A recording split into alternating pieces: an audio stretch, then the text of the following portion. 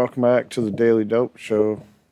It's your host, your commentator, Brand over here. And, more evidence that legalization is basically, it's a double-edged sword that's kind of hurting things. It's hurting a lot of people. And what I'm talking about isn't necessarily the cops that are losing business. They're not losing any business, believe me. Legalization does not stop the cops from, quite frankly, making marijuana arrests. So this story has been developing for a while now. And the pressure point is between the existing growers of cannabis in California and this emerging new market that's trying to come into play. And what's happening is as the regulated market comes into play, some of the older players don't want to participate in it for a number of reasons. But basically, there's limits. They basically know about what California consumes and give or take, and they'll, figure, well, we can handle this without, this and that, and basically figure about most of the weed produced in California is sold in other states. So let me read the article. I'll go through it piece by piece. California's illegal marijuana grows could lead to federal intervention. It has been reported that 70% of all illegal cannabis crops seized by federal, state, and local law enforcement in the U.S. last year originated in California. The large number of illegal grows in California have been recently coming into public attention, increasing state officials' fears that the federal government will step in and take action against the state. It is estimated that the state produced 13.5 million pounds of cannabis last year, even though the state's residents only consumed 2.5 million pounds. A good portion of the remaining 11 million pounds was smuggled illegally across state lines, officials said. A spokesperson for the Texas Department of Public Safety has reported that Interstate 40, which runs all the way from the west to the east coast, has become a major drug corridor for transporting California-grown marijuana. Quote, any amount of marijuana coming out of California and going through our state is a problem because it's not a legalized drug in Texas, Lieutenant Brian Witt of Texas Department of Public Safety said. Quote, if we catch anybody with any amount from California, they will be arrested. Our marijuana laws will be enforced. Ooh, tough guy. Even if we want to avoid intervention from the federal government, we need to do everything we can to crack down on illegal activity and prevent cannabis from being exported out of the state, said Assemblyman Tom Lackey. One problem there is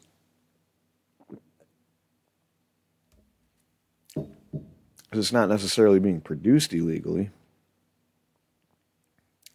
But what happens to stuff when it leaves the grow area, is anybody's guess a lot of the times in the unregulated world. So, as long as I can remember, California has been the one that had the export to other states. Last month, Lackey introduced a bill that would appoint the California Highway Patrol as a lead agency to investigate black market cannabis. Currently, cannabis enforcement is handled by a decentralized mix of city, county, and state law enforcement. I wish we didn't just get rid of prohibition, so law enforcement wasn't the code enforcers, wasn't the rule enforcers, or whatever you want to call them. It has been reported that 70% of all illegal cannabis crops seized by federal, state, and local enforcement in the U.S. originated in California. Law enforcement busted 2,117 illegal grows in the state last year and arrested 2,002 people involved in these operations. DEA spokesperson Melvin Patterson said that he thinks his agency will, quote, get a lot more aggressive if California officials can't solve the problem on their own. If the feds see a serious problem, they might feel that whatever we are doing in California isn't enough, said Assemblyman Ken Cooley. California officials are currently struggling to implement regulations for legal grows before official recreational sales begin on January 1st. For right now, our goal is to get folks into the regulated market, as many as possible, Lori Ajax, executive director of the California Bureau of Cannabis Control, said. Cannabis industry members are also aware of the potential dangers resulting from surplus marijuana. Quote, we are producing too much. Hezekiah Allen, executive director of the California Growers Association, warned a conference of cannabis cultivators. Allen said that licensed growers are going to have to scale back and will face a painful downsizing curve, which may result in some cultivators being forced out of business as the industry adjusts to a new legal system. Literally a legal system. So it's a legal system, but your grow is illegal. Or you're growing, if you grow more than, I don't know. I mean, some of these people are used to certain levels of production, you know. And I don't know if they can really continue on at lower levels of production.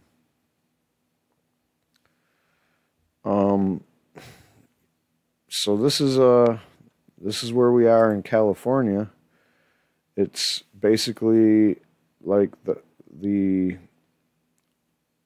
this thing here where you got the 13.5 million were produced, but they only used 2.5 million. So you have 11 million pounds of weed just floating around. A lot of it is making it out. You know, here's the thing, guys. The one thing that would solve all of this, what is that? What can you think of that would solve all of this bullshit we're dealing with right here?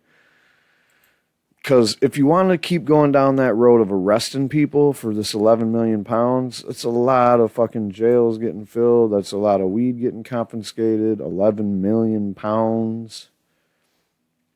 And you're ruining a lot of people's lives. You're wasting a lot of people's taxpayer money. Whatever you want to call it. It's just, it's more of the same old shit. It's just now we have a legalized thing, but if you don't play by the rules, then we got a prison cell for you. And we can do better than this. What's my solution to this 11 million pound problem? Is take marijuana, cannabis, whatever you want to call it, pot, take it off of the Controlled Substances Act altogether. I mean, is that such a radical idea? In my opinion, the Controlled Substances Act on its face is a radical idea, and it's probably not even constitutional. So I would say that the solution to this 11 million pound problem for California is to be able to sell it to other states. Because this isn't a black market, man, is what we're talking about. This isn't a situation where, you know, you go into a dark room and somebody's like, all right, we got this pound of marijuana because, you know, we got 11 million of them to get rid of. So we got these pounds of marijuana you can buy. We got these ounces of heroin. We got these flocks of hookers. I mean, that's what a black market is. You want to buy a gun? We got fully automatics, pistols, whatever you want. But what they do have is they got 11 million pounds of weed going out of California on a regular basis. It didn't just start yesterday when someone said, oh, hey, we're going to have legalization here. So everybody decided to grow 10 extra pounds of weed each, you know, or until 100,000 people or whatever. I mean, come on, man. Let's be real here. 11 million pounds of weed. California is the #1 producer of marijuana in the country. They always have been, as far as I know. I've never seen anything that said anybody else grew more weed than California. Not in America, anyway. So you got all this weed. You You got a Controlled Substances Act where you can't even take it to the next state over, even though the next state over is also a legal state, and then so is the one above that. And then you have Nevada, Colorado, several states in the area are legal states, and whether or not they can produce their own, they can meet their demand. I have yet to hear of anywhere where somebody couldn't meet their demand. But then, you see, this is always Republicans that are saying this shit, trying to restrict these things, and the DEA is run by a bunch of Republicans, even when Obama was there. So basically, what I'm saying is like, you can't even sell weed to your next door neighbor, and you can't have a real free market like the Republicans are always like having a big, conversation about. Oh, just let the market decide. Let the market be a free market, and scale back regulations, and don't burden them with the taxes. And when it comes to marijuana, oh, yeah, go ahead and tax the piss out of it and burden them with as many regulations as possible. Federally speaking, don't let a place like California that has the skills and abilities to and natural resources to grow bountiful crops that can be shared with many, many people all over this country. And, you're always going to have a black market. I don't know how many times I got to have that come out. You want to call it a gray market, you want to call it a black market, call it whatever you want. It's always going to be there as long as marijuana is some kind of illegal somewhere. So, California, they're about to legalize, and yeah, maybe not everybody ain't going to be able to get involved in the regulated system. However, there's still going to be this demand for California weed in places like Missouri or, even New York State, where they have this shoddy medical marijuana program where you can't smoke. That don't stop people from smoking. I mean, people smoked weed before any of these states legalized it. That's why there was a big movement to legalize it, because there was, the percentage of people that smoke weed is pretty big. It's bigger than they'll ever tell you, or that a poll will ever tell you. But I guess I'm pretty much done with this. Like I said, the solution to the 11 million pound problem in California is to let the free market decide. It already has. I mean, you can try to control markets as much as you want with government. And once again, Republicans are the first people to say, oh, number one rule about, economies and, the rules of business, like supply and demand and shit like that, is you can't change it with government intervention trying to, regulate this or get a different outcome by using government controls to do something else there. And it simply, proves to be the opposite when you apply it to this.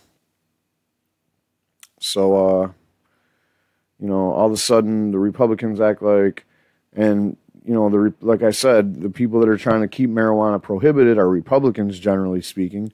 The DEA is definitely a right-wing operation through and through. And it's all corrupt, so they're all bought and paid for by pharmaceutical interests or whatnot.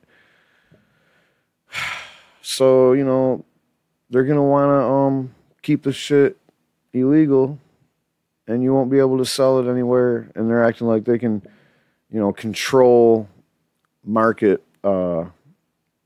situations, market forces. That's what they call it. They're like, you can't control market forces with the government. And I'm going to tell you, man, you guys are actually right on that. But you're trying, this is a fool's errand that you're trying. You're like, oh, we're going to do everything we can to shut down these people and turn that 11 million pounds into zero. And I mean, one approach is to tell the people that do get into the regulated system, hey, you used to grow 200 plants. Now you can only grow 25, or I don't know. I don't know how it's going to work. But I have seen kind of like situations in California where it looks like there will be big grows here and there, and that's just shady too, because it's like if you have just a couple of big grows can shut down hundreds of small grows. All right. And especially if you're really seriously going to somehow clamp down on the market and keep all your weed from getting out of California. And then what are you going to do with all the extra weed? Just burn it in a bonfire or some shit? I don't know. But yeah, you can't control these market forces, man. California's been the #1 exporter of cannabis in America as long as I can remember.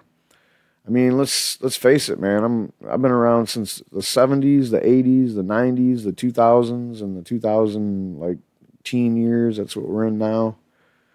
I've been in all those decades, and every one of those decades, I've seen California weed, even when I was a wee little kid. 9-year-old kid, seen some California weed. Seen California weed big time when I lived in Detroit, because California already had their medical marijuana program well established in the early 2000s. And when I was down there, that's when I lived down in Detroit for about 10 years. And yeah, man, I don't know how many people from California I met that rode in on a bus or something, had a duffel bag full of weed. I mean, this isn't nothing new, guys. It's nothing new, and you're not going to stop it with whatever you're talking about. And I know what you're talking about. First, you're talking about the local cops who know who all the old-time growers are. And these growers, sometimes you're talking about 3-4 generations deep that these families have been growing cannabis on the same plot of land. And the local cops know who they are, and they don't give them no trouble. Their grandpa used to be the local cops when the other dude's grandpa used to grow back in them days. And maybe someone did some prison time over it. Maybe at one time a deputy got shot. These people all have history, and, it's just going to be another chapter in that fucking history where the cop comes in and he's like, well, you know what's going down, man. You didn't get into the regulated system, and you're still fucking growing, so there's no choice here. I'm going to have to take you in and take your crops and blah, blah, blah. And meanwhile, this isn't really legalization, man. I mean, it is, but it's also like we need to do a decriminalization thing that says no matter what, you're not looking at prison bars if you fuck around with marijuana, because it's just not worth it. It's not a dangerous substance. You can't make the case for marijuana being some kind of dangerous substance. I've yet to hear what these dangers are. Like, oh, marijuana dangerous, public health issues, blah, blah, blah. No one's ever told me what the danger is. What's going to happen if I smoke too much weed? What's the bad things that happen from weed? And then here comes the propaganda. It's all they ever got. And you can always debunk anything that they say. But we got an 11 million pound problem, and it's not just in California. It's in Canada. It's everywhere where marijuana is being legalized, which is everywhere in the world. So I guess we got to go through phases. And the first phase is people are still going to get fucking raided, and arrests are still going down. And who knows how much longer we got to put up with that shit. But this phase, that's the phase we're in. In Michigan, we have this medical marijuana takeover going down. And it's kind of a lot the same. It's not much different than what you're seeing, the pressures in California. And on top of that, the local guys, if they don't do something about it, then here comes the DEA. And let's not get it twisted. The DEA is already there. DEA didn't go anywhere. They've always been in California. They've always been everywhere. And when they, when this shit goes down, then they're just like, okay, put it in high gear and do this DEA shit that we weren't supposed to do. And this is the Jeff Sessions crackdown that we're always doing reports about as weed talkers or whatever. Yeah, the Jeff Sessions thing. The Rosenberg dude. Is that his name? I don't know. Both of the guys are Rosenstein or I think it was Rosenstein, one or the other. Anyway, these feds are itchy to crack down on marijuana because they feel like for some reason they've had like one of the toys got taken off of their playground or something. They really haven't been, they've been acting like Obama was some kind of like reason why they couldn't do this or that. But really, the Cole memo in 2004 on out has basically been the guiding principle for the feds not to really intervene while states do their experiments of democracy. And that's what the fuck it's for, man. That's what states are for. And that's what states' rights are for. And you should respect states' rights. States' rights should definitely be respected because, and I'm coming from the left when I say the people on the left let the right-wingers get away with states' rights on the issue of anything to do with black people voting. You had your Jim Crow shit, and then after that you had your fucking, like, the gerrymandering, of course, is all based on racial bullshit. And that really started down south. And then the big thing was, what else? Oh, just poll taxes and all that shit. I mean, now they're trying to do other things, and they got the Voting Rights Act put on them. And even that, they still had certain things that they could do. And now the Voting Rights Act has been it expired and during Obama, and he didn't do anything to keep it alive or whatever. He's like, oh, yep, looks like everything's good. Racism is dead. I'm a black president, so racism must be dead. And meanwhile, they want to do all these voter fucking ID laws. And some people might argue, oh, voter, why shouldn't you have to whip out your ID to vote? And I'm thinking, why should you? What do you think? Someone's going to bus in like thousands of foreign nationals just to try to twist an election? Prove it's ever happened, man. I hear a bunch of that hysteria coming from Trump people or whatever. I ain't buying a fucking minute of it, man. I haven't seen any arrests. I haven't seen any proof. There's none of it going on. All right. I mean, I guess I'm done talking about this. But, I mean, you can never do this story enough justice, man. This is it's another, like, a big highlight of what's going on in this legalization thing. And I guess what we really got to do is we got to get rid of prohibition, because that's the thing that's keeping people going to jail. That's the thing that makes cannabis being a Schedule I on this Controlled Substances Act thing. And by the way, that's another thing another angle that we need to look into more is that, like this Controlled Substances Act is based on a United Nations treaty back in 1963 with the United Nations Commission on Drug Abuse. Now, the thing about that is that recently the United Nations, has basically said the drug war is a failure, and then they laid out like the prescription for how to really do the right thing to lower drug dependency and addiction rates, lower overdose death rates, lower overall drug use rates. And, they look a lot like, I'll tell you what they are, because I know them by heart, because I've been talking about this my whole life. All right? You need to stop enforcing these laws, and definitely do not have harsh penalties for possession. No penalties at all. Possession should not be a crime. Any other thing that you're talking about making illegal out of it, they didn't really talk about it, but basically you shouldn't, it should be based on some kind of a commerce thing, and it shouldn't be like the police enforce it and you go to prison if you do it wrong. No. And when you're talking about legalizing all drugs or decriminalizing all drugs, of course, because that's how you get rid of the black market. And the black market is how come you have so many deaths in the whole like commerce department of drugs. Because a lot of them, whether they're drugs that you originally get legally, like prescription narcotics or whatever, eventually, they're enforced by criminal gangs. And, it's what the United Nations has said that, another thing that you can do is to, invest in treatment facilities, provide stuff like clean needles and even, free fucking drugs, believe it or not, has worked in places.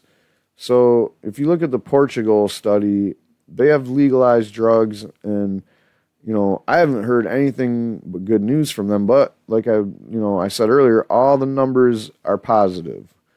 You have far less addiction, far less overdoses, far less overdose deaths, far less people that use in general, and far less young adult or teen use, or whatever you want to call it, younger use. And that's it. So as we go towards legalizing marijuana everywhere, you're starting to see that unless it is nationally, California is stuck with holding the bag on 11 million pounds. Now it's like the flashlight got shown on it. And that's what I was thinking when I was looking at other legalization laws. I'm like, this isn't really like preventing anybody from going to jail for marijuana. It just shines a flashlight on certain activities and says these things right here are legal. And it's all to do with commerce and paying taxes and shit like that. So that's what legalization is. Ending prohibition is when you just say, you know what, cops, this isn't something you can arrest somebody for, period. No matter how much, someone could have a whole truck full of marijuana. And why shouldn't they be able to? You can have a whole truck full of fucking liquor. And someone one time caught me on that argument, and they were like, you know what, but you get caught with that truck full of liquor, they might ask you how you paid for it or whatever, but, you know, it's basically like the weed you can grow. And I'm like, yeah, but that still costs a shitload of money to grow a truckload of weed. Secondly, like, you could also make a truckload of liquor. It's not that hard to do. So you can do it a lot quicker than you can make a truckload of weed. I guarantee that. All right, I'm just kind of babbling on, so I guess I'm out of here. We got to do better, man. This sucks. I guess we're going to have to, like, be strong as we get through this era of legalization.